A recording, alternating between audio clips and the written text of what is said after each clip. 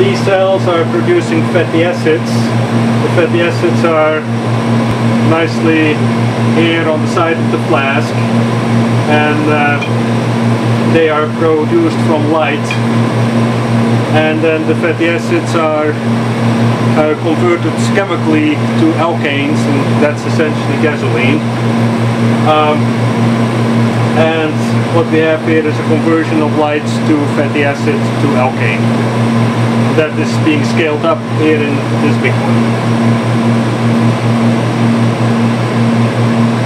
And then for the big one, harvesting of fatty acids goes on all the time, and cells are being pumped around. The fatty acid is absorbed on this resin here, and the resin is then taken out and the fatty acid is extracted.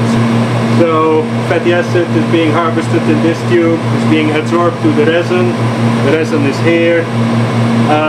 The fatty acid then is taken off from the resin after harvesting with an organic solvent like methanol or ethanol. A few washes get a gram or a few grams of fatty acids out of a flask like this, and then that gets converted to alkanes.